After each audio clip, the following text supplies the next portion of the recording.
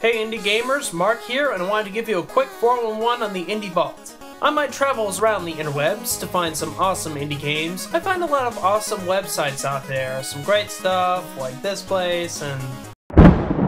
oh, balls. Not only that, the person in charge of the site kindly emailed me about this. So it looks like the Indie Vault has got to go through a name change in order not to confuse people about it. It took me a few frustrating decisions on a name, and after a few choices, I finally decided. The new name of the Indie Vault is now going to be called the Indie Games Searchlight, or IGS for short. All the other videos will still be called the Indie Vault, but from now on, this is the new name.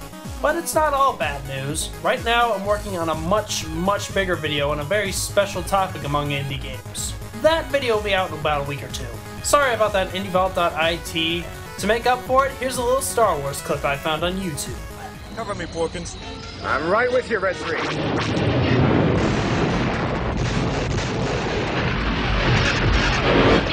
a problem here. Eject! I can hold it. Pull up! No, I'm on.